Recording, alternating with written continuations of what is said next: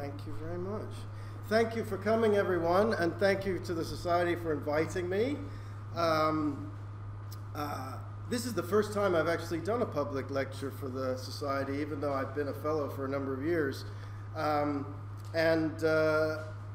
thought it would make sense to talk to you today about the research project that's really been consuming the majority of my time, really for the last 15 years.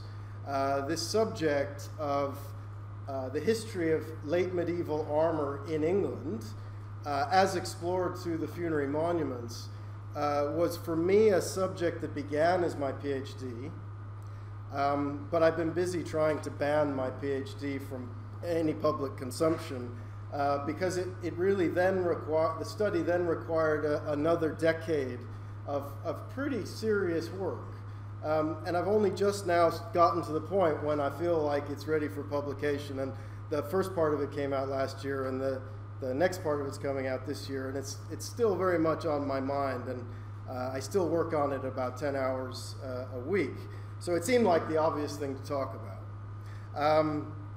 In the early stages of the project, it was just an incredible adventure across the country. I mean, one of the glorious things about looking for monuments all over the country is that not only do you go to hundreds and hundreds of English churches, which are all repositories of medieval and Renaissance art that can be really quite the serendipitous discovery of what else you find in addition to what you're looking for is just extraordinary. And it takes you to places that you would just never think to go otherwise. I mean, sometimes there are famous places like Salisbury Cathedral or whatever, but there are so many other extraordinarily beguiling, enchanting places in just small, little, out-of-the-way places across the country. And they all have an extraordinary architectural quality and obviously a sort of spiritual environment, and quite apart from the technical research and the things that I was looking for, just to really start to soak up the sort of environmental, spatial context that these monuments exist in was really important. Because as well as looking at the monuments as evidence for what I was after, I had to consider to what extent could they be used as evidence. One of the conclusions, or one of the impressions I had about high relief funerary effigies of the late medieval period, specifically the 15th century, was their initial impact as works of just unsurpassed realism in a time when we don't really associate realism with art in general. When we think of medieval art, we often think of art forms that are highly stylized, highly impressionistic, symbolic. They're meant to communicate a spiritual quality or a non-material impression of one sort or another. And then you have these high relief monuments, which really do have this extraordinary quality of just moving back and forth between reality and the artistic representation. In a dark church that has never been wired for electricity at the right time of day, these things start to look like they might actually be real people. And I think that's the overriding impression that has only sort of strengthened itself in my mind as I've worked on this, is that the artists, the whole art form, is about that existing on that boundary between the real and the representation. And before I launched into looking at rivets and bits of armor on the effigies and what they show us on a technical level, I had to think very deeply about what was this art form exactly. You know, what is an effigy? Why was it created? These things were phenomenally expensive.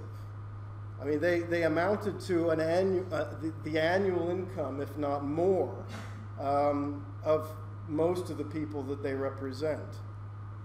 And it's kind of interesting, actually, to plot them on a map, because that immediately gives you some kind of impression of a number of the crucial considerations. When we're talking just about alabaster effigies, obviously effigies are carved out of limestone and sandstone and chalk and all sorts of things. But if we just talk about the alabaster ones, because artistically and technically they're usually the best, all of the alabaster carved in the late medieval period came from the Derbyshire, Staffordshire border country. This area right in here, not surprisingly. And you have this quite pronounced hotspot of effigies immediately around the area where the material was quarried. And then the farther away you get from that area, the less and less common they become. And that kind of makes sense, because in the Middle Ages, a substantial consideration in terms of the total cost is the cross-country haulage fees. And it's very expensive and difficult to get teams of oxen and everything you need to move large blocks of alabaster from Derbyshire to Devon or whatever. So that's not so surprising. But for me, an important consideration, again, trying to think of a link between the art form and the subject that I'm interested in, which is the armor and more generally the knightly equipment that these effigies show, it's interesting to note that in the immediate area around the quarries, you find fine quality alabaster monuments which represent fairly low-ranking members of the gentry, men-at-arms, squires, some knights, but fairly low-level ones. People that didn't have exorbitant incomes. But because they don't have to pay for the haulage, they can afford a decent quality monument. But their armor and the way that they are represented on the monument is still proportional to their status. So in this area, you have fine alabaster monuments that show fairly plain, simple, sometimes decorated, but often not very decorated armor. And the farther away you get, the armor gets richer, more elaborate. The status of the people represented goes up on average. So there is a link between what you are seeing and what seems to have actually existed in reality. And for me, I have to be able to demonstrate that. I have to be able to demonstrate a link between all of the specifics of the representation and what might have existed in reality. Because again, I'm not talking specifically and exclusively about monuments. I'm after armor. I want to tell an armor story, a technical and artistic history. And I've always, for whatever reason, been attracted to areas of my subject where there's no evidence, where there's no obvious evidence. I'm interested in the whole physical reality of the past. And the most obvious forms of surviving material evidence and the documents are important, but there's big black holes in different parts of the record. And for whatever reason, I've always kind of been drawn to those black holes. And in arms and armor study, it's always been led, not surprisingly, by the arms and armor that actually survives. You know, just as general history is led by the documents, first and foremost, the arms and armor study has been led by the surviving actual equipment itself. And if it doesn't survive, we haven't generally studied it. So I want to try and fill in some of those gaps because I want the whole story. So, armor of the 15th century. There is no armor, English armor, identifiable English armor surviving from the 15th century, except a few helmets, which I'm dealing with in the next book. Really, if you want to fill this black hole, You have to look at other things. And that's how I got drawn to the monuments. Initially, just looking for what other sources might give me some idea of what was actually going on. Because the traditional story of England and armor in the 15th century was that there were two main schools of armor production. There was the big Italian and German centers of armor production. They were the technological leaders and also the fashion setters, and everybody else kind of followed the lead of Italy and Germany. But that's an idea that's led by the surviving objects. There's lots of Italian armor surviving, there's lots of German armor surviving. So to some extent, I started to have this feeling that our total conception of the full historical picture was being skewed by the random survivals of the material evidence. And when I say lots of Italian armor, I mean 13 complete armors. And that sounds like a lot. That feels to me like a surplus of evidence.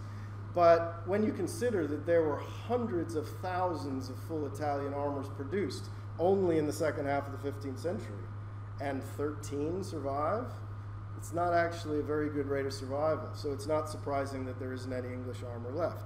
Anyway, so I was having, just on the face of it, to look for other forms of evidence. And when I first encountered effigies in a serious way, I'd always been aware of them, but I started to encounter them in a serious way in the Royal Armoury's library, which has the photo archives of Claude Blair and Nick Norman and all sorts of people in the 20th century who had been going around and looking at effigies before me for this reason. I started really to get an extraordinary sense of how many there were out there beyond the 10 or so that always get published. There's 10 that always appear in all the books, but there are really about 230 of these things surviving just from the 15th century. This is just armored figures as well, I should say. And when I started looking at them, I was really struck immediately by their really tangible, lifelike qualities. These artists paid tremendous attention to the little things. How do the different materials behave in reality? How do the arming points that attach the various pieces of armor, how do they hang? How are they tied? And how much of those little copper alloy eyelets that are set into the plates so the plates just don't cut through the laces, how much of that shows when the thing is tied up? And how do different aspects of the equipment interact? How does the spur buckle interact with the lower leg armor? Where do the straps go? How do they overlay the plates? How is the belt tied? If you look at these effigies from different, more unusual angles, and sometimes stick your head into little crannies of niches where there are spiders and mice and things, you just see they have an extraordinary physicality. And when you look at what an effigy is supposed to do, that physicality, that realism, becomes obviously an absolute imperative. The whole meaning and function of this art form depends on the artist's ability to absolutely, to the best of his ability, replicate the real physical reality of the equipment. And there are a number of reasons for that. This is a good one, just to go off on that a little bit. With different artists, they all have this, all of these carvers have this imperative to blur the distinctions between a sculpture and a real person. And different artists working in their own hands have different tricks that they employ, and they go to sometimes quite extreme lengths to achieve that illusion. This is one at Canterbury, one of a specific group, where he goes as far as to see if he can make the alabaster look like silk, like the silk that he has unnecessarily draped over the sword hilt, just to give himself a pretext for creating this lifelike quality that shouldn't be there. A funerary monument shouldn't have to go to this length. The fact that he's undercut all of this and the fact that he's showing the kind of shadow of the armor underneath the silk just really speaks to how important that realism is. And that gives me, as someone looking at this as a document, as a technical document, a lot of confidence that what I'm looking at is reliable.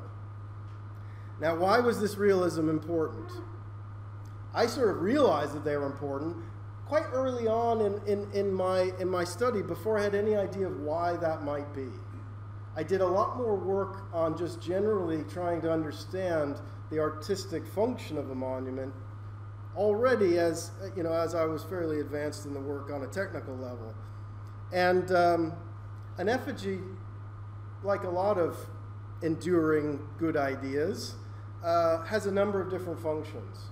They're often taken on face value as kind of glorified tombstone, that they simply have a kind of testimonial or nostalgic function. And while they do have that role, there's a number of more important issues that we have to take stock of and think very carefully about. The first one is that the effigy kind of takes the place of the deceased in society. It's supposed to give a continuing, enduring, eternal sense of that person's existence. And that has a number of effects. For example, if you start to have successive generations of a knightly or aristocratic family installing their effigies in a parish church or in the chapel that is associated with their manor house, then the church, they kind of take it over physically, and it kind of becomes a family mausoleum. I mean, there are a number of churches that have 14th, 15th, 16th century effigies of the same family or the extended family. And any other function of the church starts to seem rather secondary somehow. There's a kind of territorial conquest aspect of the architecture in a way.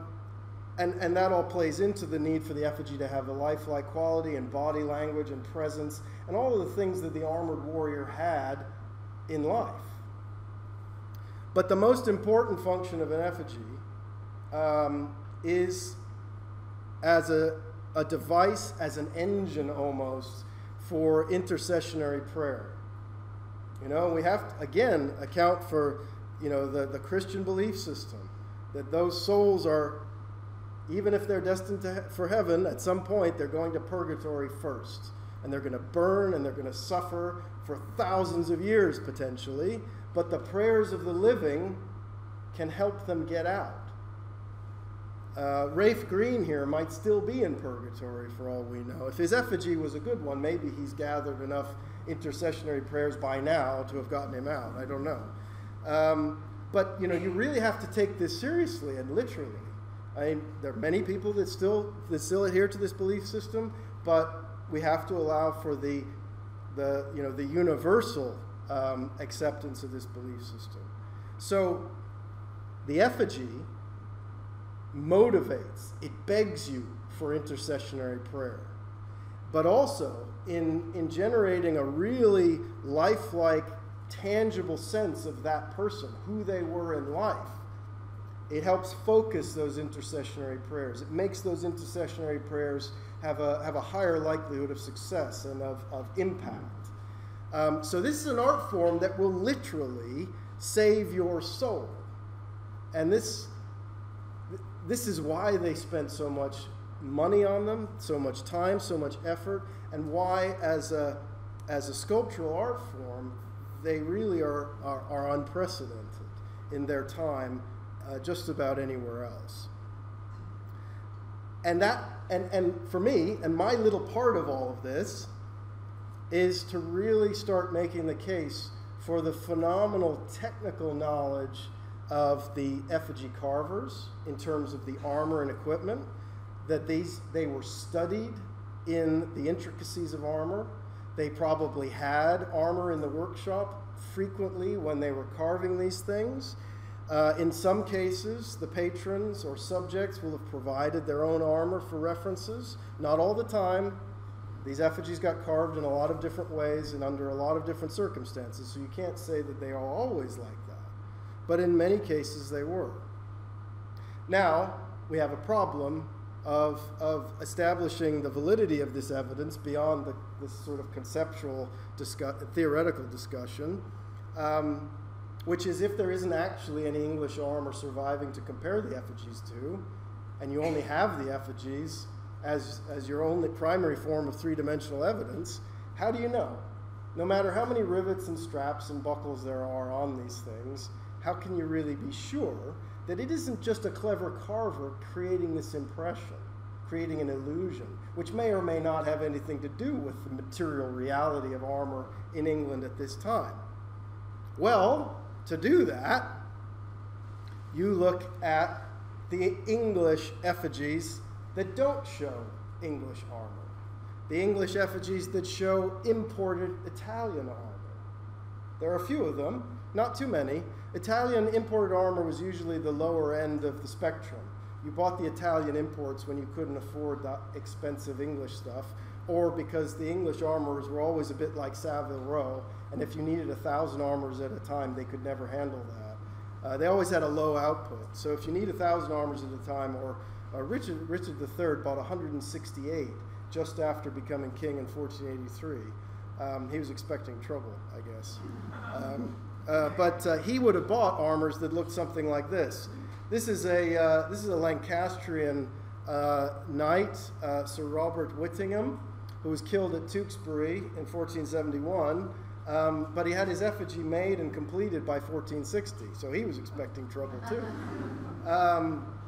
He is characteristically not wearing an English armor. He's wearing an Italian armor that's characterized by its asymmetrical design. So his left elbow is bigger and more heavily shielded than his right. He's been a bit inconsiderate by wearing a surcoat over the rest of the armor. So it looks good for him and his heraldry, but it's bad for us because we can't see the rest of the armor. But what we can see compares extraordinarily well to surviving Italian armor of the same period. I mean, it's remarkably good. And this is not even an alabaster effigy. This is a second-rate effigy, a cheaper version carved in a lesser material, chunk, I think. But still, on a technical level, it's extraordinarily good. You know, here's another one. This is alabaster. This one is also wearing a surcoat over his armor, but you can see that big left reinforcing plate on the shoulder and how it's got this big ridge that disappears under the surcoat, and it's got this standing guard, the haute piece at the top. You see that that's exactly what the surviving Italian armor looks like. Even down to the double arch flute on the upper part of the elbow. There you go. There it is. So you look at the Italian armor as a basis for establishing accuracy, and you start to feel really good about this. Again, look at the right. Look at the right shoulder. The effigies, single diagonal flute, compare very well with a number of the surviving, most of the surviving Italian armor. There's some left shoulders again. Artists being clever with textile gets on my nerves, but there it is. Even things like the position of the rivets. You know, you have your articulation rivets there, the rivets that attach the reinforcing plate to the elbow there. The rivets are all in the same places, and there's a very similar quality to them. And sometimes people start to glaze over a little bit when I start talking about rivets. And I'm not talking about rivets because I'm a rivet, armor train spotter or whatever. I'm talking about rivets because, like an ancient, myth or a story told around the campfire in the Stone Age, the meaning is in the details. And those little technical details, they may seem fiddly, but they're the key to really understanding what's going on in a detailed way. Some left elbows. This is metal. This is the gilded copper alloy effigy of Sir Richard Beauchamp. I think the only non-royal copper alloy effigy of the late Middle Ages. But this is as good as having a real armor. And not only is it phenomenally accurate, it's made out of metal, so the artist has real command of the material and the details. You can see it's the same thing. There's a close link between what the effigies are showing you and what the actual armor looks like. When it comes to all aspects, you know, when you're interested in armor, you have to look at a number of different things. You have to look at the tiny fiddly things like the rivets and the straps, but you also have to look at the overall form and the proportion of the plates and the relative proportions of different plates within different assemblies. You look at the character of the leg armor, for example, the way the middle knee plate carries up to a point in the middle and it's kind of traveling on a shallow diagonal, but the articulation lames go straight across because they need to be able to flex, and they would interfere with each other, or they would start to stick out in an ungainly way if they followed the line of the middle plate. And again, you see the same thing on the real pieces. So it's not just, on the effigies, it's not just what it looks like on a superficial level. It's also about the feeling of the behavior. You know, the artists are trying to give you a sense, again, that this is not carved alabaster, that this is real armor. And in doing so, they have to give you a sense of how will this move if this person just decides to get up. You know, and the great effigies are the ones that really make you think, could he get up at any moment? You know, some of them feel like that. You know, the Statue of Liberty I've always thought was really creepy that way because it looks like it will just get off of its plinth at any moment. You know, that's great sculpture, right? But the effigies do that to you again and again and again. Again, proportions of the knee plate, relationships of the different articulation lames. It's very impressive. Things like also the precise direction of overlap on the articulating plates. He's got the overlap direction going correctly for Italian armor. Interestingly, the English make their feet overlap the other way. But we feel we can trust them because we see that they pay attention to detail like that. Back to the fiddly bits, things like hinges. You know, the Italians had a massive armor manufacturing industry, a manufacturing industry just centered just in the city of Milan. You don't have to look any further. These workshops were able to produce a complete armor every day in some cases. And to do that, they had to have obviously a whole kind of almost industrial process. Rivet makers, hinge makers, people that did nothing but make legs or make gauntlets or cut out the leather for the straps or whatever. So Italian hinges tend to look very uniform. There's a recognizable style of Italian armor hinge. And there they are on the effigy. There's some for frame of reference. They always have, you know, pairs of rivets on each side to give the thing strength, and they usually draw them out to a little point in the middle, and then they waste them around the rivets. That's pretty much exactly what you see on the effigies. The carvers were paying attention. It was important. And they weren't doing that just because they wanted to. They were doing that because their patrons demanded it and were paying for it and were enforcing this level of realism in the work. And we know that when carvers in the 15th century didn't deliver the standard of quality that their patrons demanded, they got taken to court. They got sued.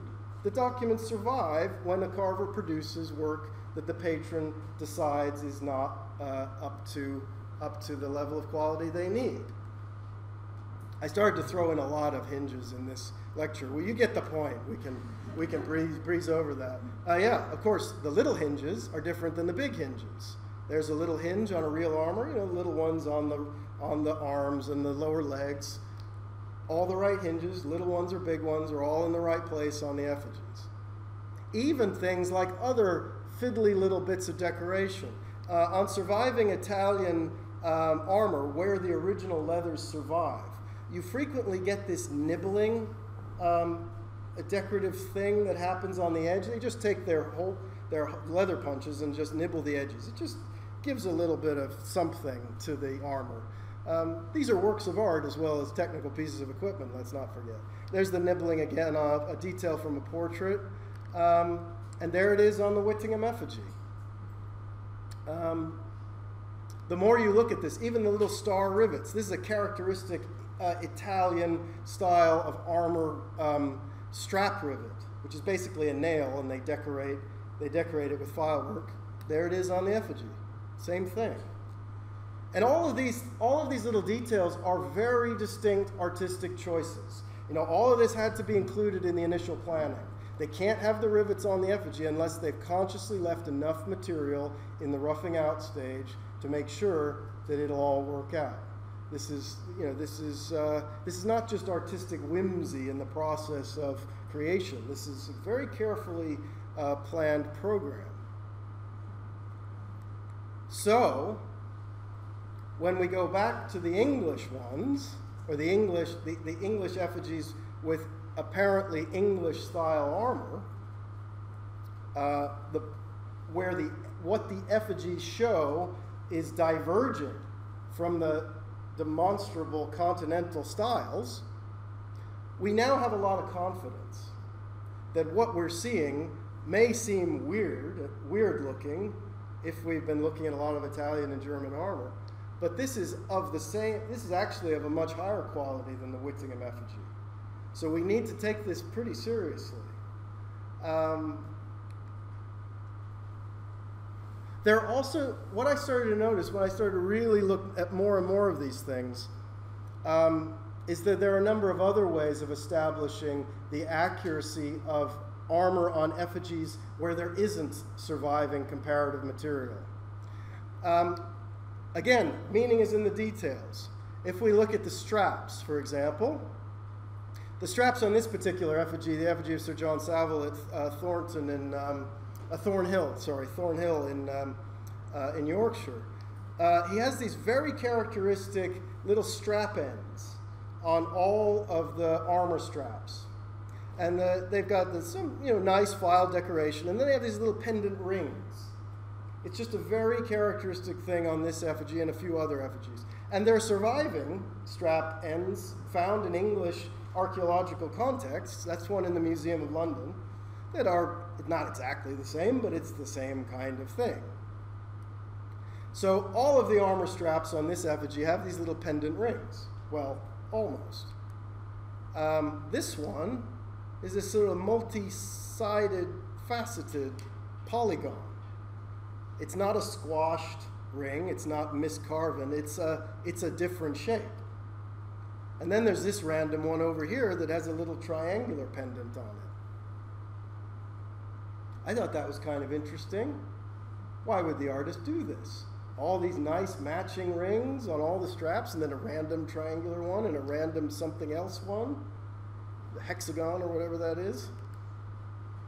Let's look at, this is not just, this kind of weird idiosyncrasy within a particular figure is not limited to that effigy either. Once you know that you should be looking for this kind of thing, you start to see it everywhere. It's the theory-laden nature of observation, right? You only see what you know already. You only see what you're looking for actively. You see with your brain, not with your eyes. Let's look at this one with our brain. Oh yeah, okay, so just a little bit of explanation. In this period, the English have now kind of hijacked the Italian concept of building the, just check the time here, building the armor in two sections. There's an upper section and a lower section, so your body can move like a ball joint. And they have a central strap attaching the two sections, but they also have side straps. So you've got 3 straps in the front, 3 straps in the back. And at the sides, so he's got his front straps, and then he's got side straps here as well on this particular figure. At the side, you see, that's the forward rear strap, and that's the trailing front strap, and the division of the breast and back plates goes right down the middle here. On his right side, it all matches up. Nice buckles, nice decorated strap plates, nice decorated strap ends. As you would expect, your stuff has to match.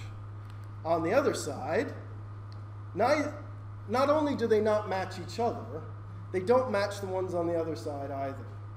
And this one is all big and chunky and a completely different width than the other ones. But these are actually straps that are really vulnerable to breaking. Anytime you fall down or your horse does something weird, these break. They are an idea that didn't really work very well, and they evolve out of the design. They got rid of them pretty quickly. But this is something that would break a lot in reality. And these are straps, therefore, that might have to be replaced quite rapidly on campaign. And your campaign maintenance armorer might not necessarily have all of everyone's matching straps and replacement strap ends. You get whatever he has. And I know from experience over 20 years of jousting and knowing a lot of the 500 or so jousters, active internationally around the world, that when you work in an armor over a period of years, your armor naturally develops weird idiosyncrasies like this, where someone had to stick on a hinge or they had to stick on a strap plate.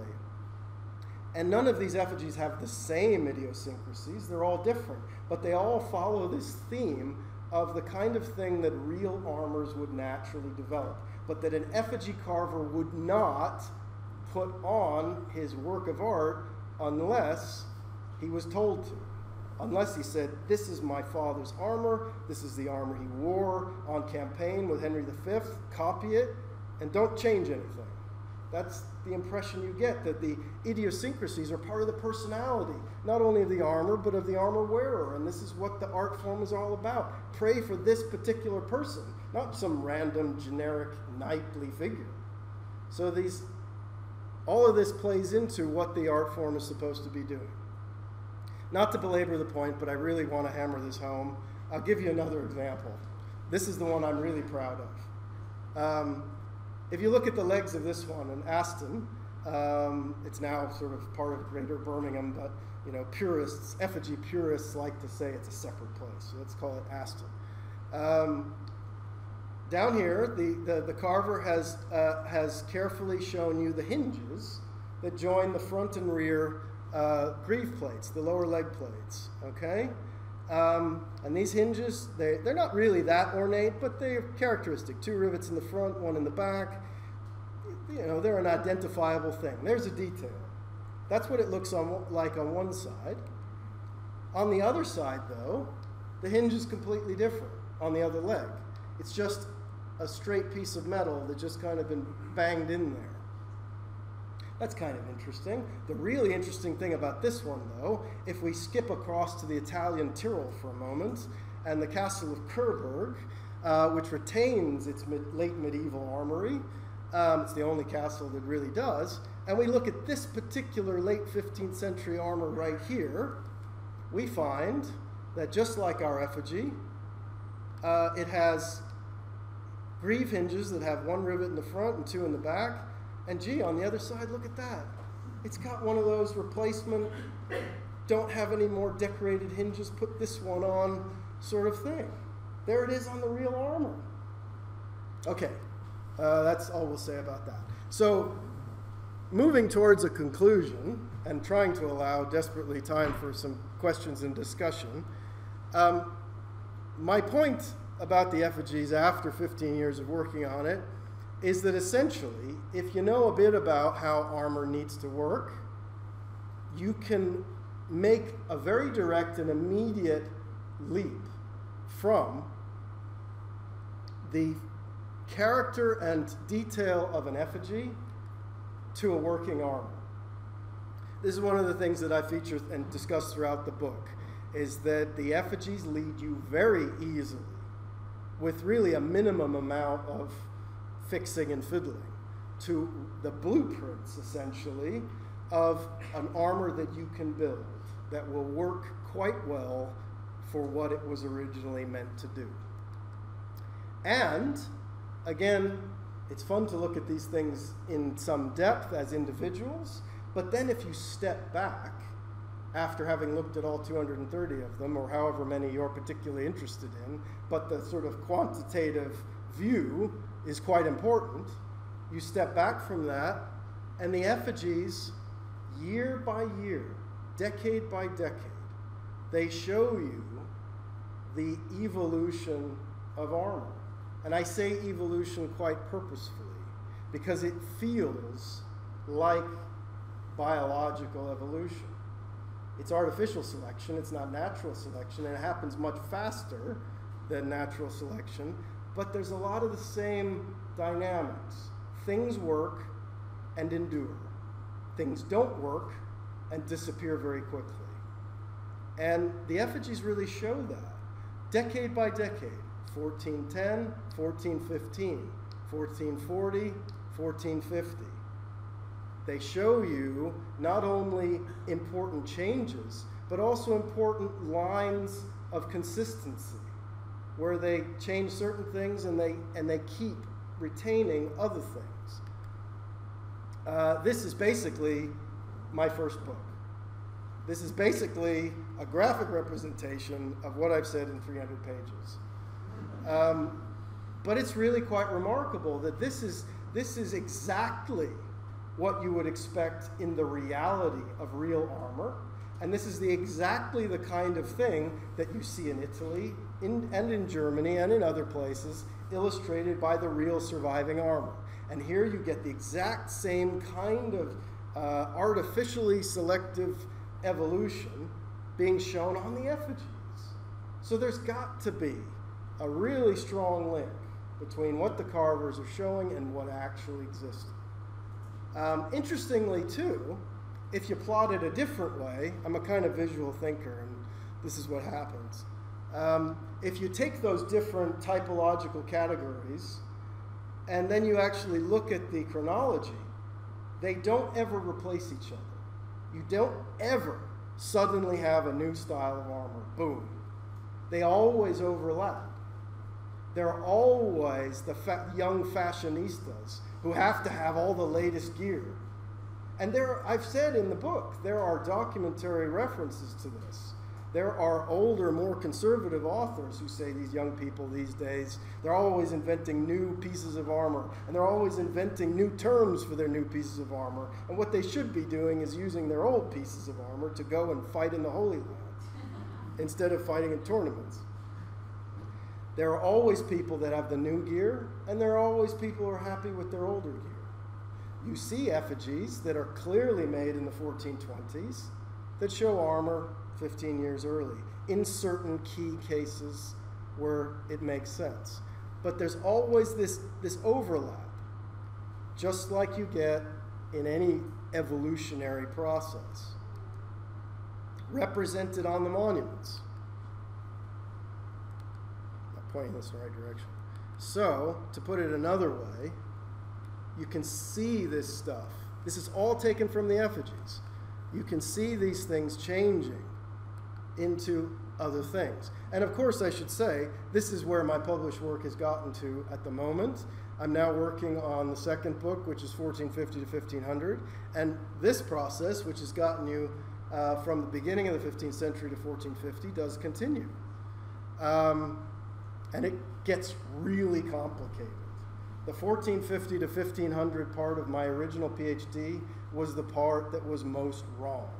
And this is why I'm trying to stop anyone from reading it. And this is why the second book, in many ways, has been much, much harder than the first book. I thought it was going to be easier, because I didn't have to write a 60-page introduction for the second book. But it isn't. It's actually a lot harder. The story in the second half of the 15th century goes crazy. Stylistically, it's like the complete armor was established, this fully enclosed wearable sculpture where the armorer transforms his patron into a living artwork was established. And once that sculptural artistic form is established, it stylistically proliferates. It goes in all kinds of different directions after 1450. So I'm still trying to work all of that out. It's going to be another year before it comes out. But there's still more to say. Thank you very much.